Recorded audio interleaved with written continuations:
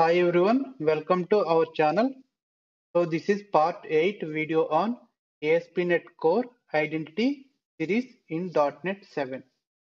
So in this video, we are going to implement Microsoft Account Authentication.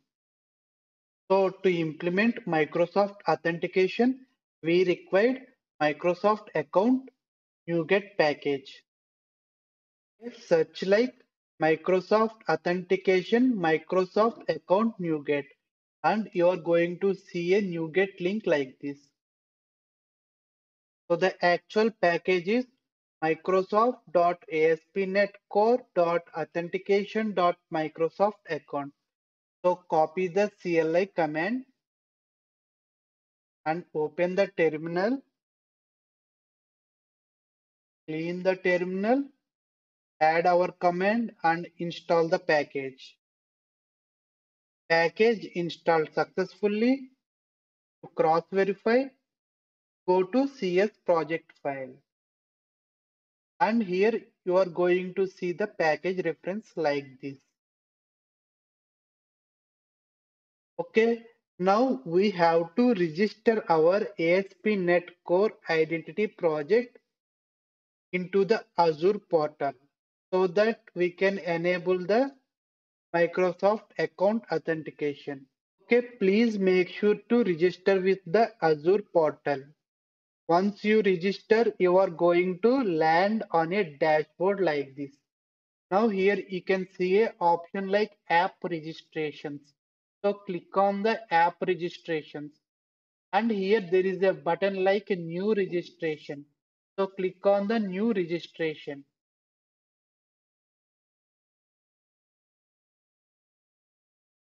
So here we need to give a name to our application. Okay. So I am going to give a name like .NET 7 and supported account types. You can choose the third option and scroll down. Here there is a redirect URL. First we need to specify the platform. Since our application is web application, right? I am going to select web option. And here we have to frame a redirect URL of our application and we have to add it here. So let me run my ASP.NET Core Identity application. So command to run our .NET application is .NET watch run.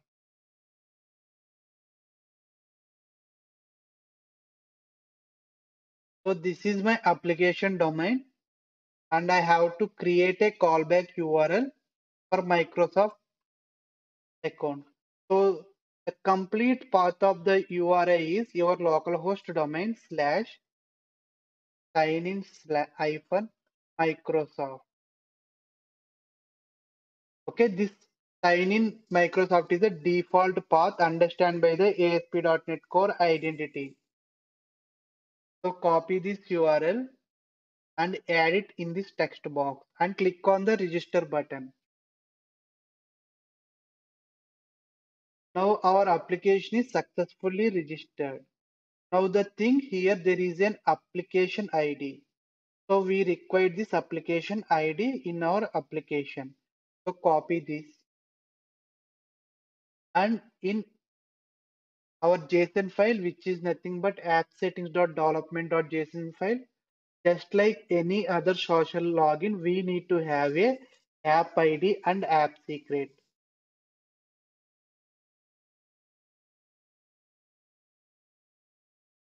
So let me create the settings for Microsoft account. Microsoft auth setting.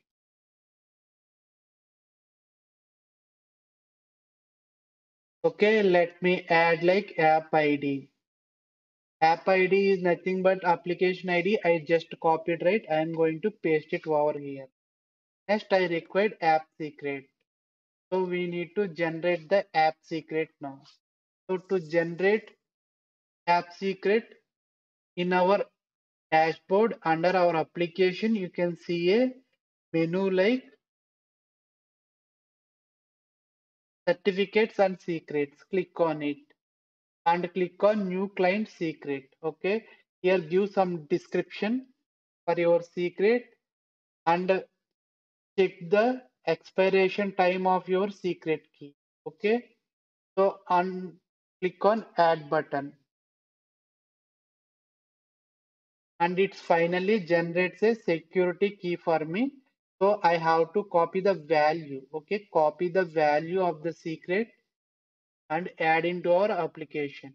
Okay, so that's it. We are done with Azure portal dashboard. Now I have to register the Microsoft Auth service in the program.cs file. Okay, add Microsoft account. Okay, new options. So new options dot ID client ID. Okay, client ID. We have to assign our app ID value. Same way, client secret. To this, we have to add the app secret. Okay, so we know how to read from the JSON file. Just copy this line. Okay, and we need to change the section name. It is Microsoft Auth settings. Okay, and the app ID property name. Same way I can read client secret also.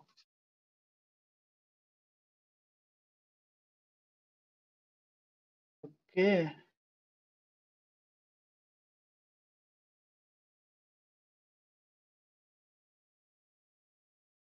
so we are done with the code changes. Now we can test our Microsoft account authentication. So let's rebuild the application.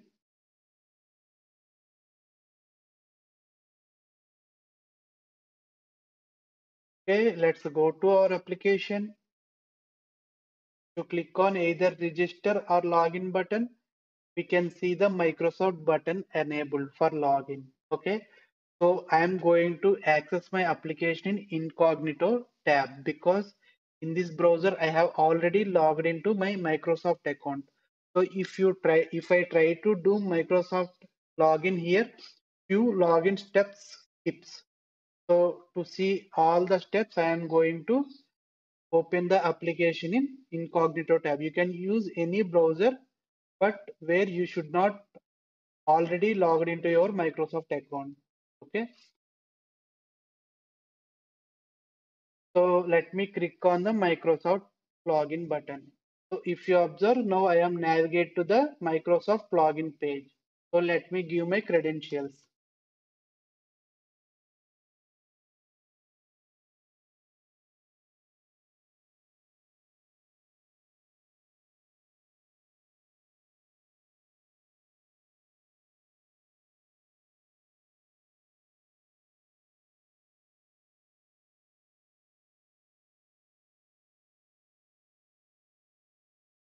Okay, here it is asking whether to access or not.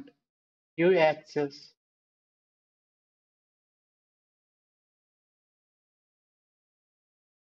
Okay, here we can see a message. You are successfully authenticated with Microsoft.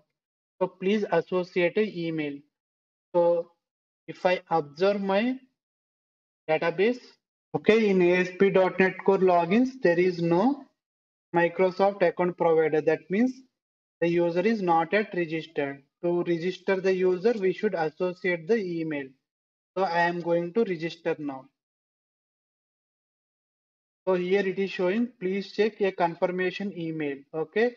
So before that, if I check again my database, see, now the Microsoft user provider is registered. And also if I check the user table, here there is the Outlook email. Means now I am registered my user. Okay, to activate my users, I have to click on the link that was sent to my email address.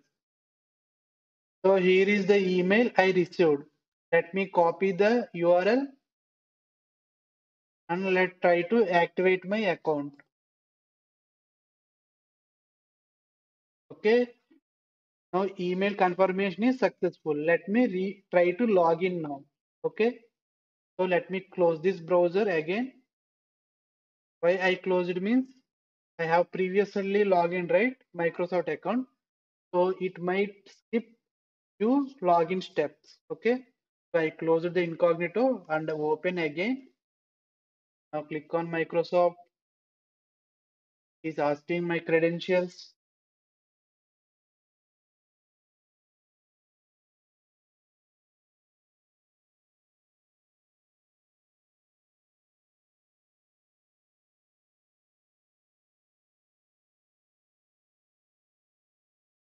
See, now I am logged in into my Razor Page application. That means I am successfully implemented the Microsoft Account Authentication in the ASP.NET Core Identity project. Okay. Thank you so much for watching this video. I hope this video delivered some useful content to you all. If you like the video, please do support me by subscribing to my channel. Soon we are going to meet with new content. Until then, signing off.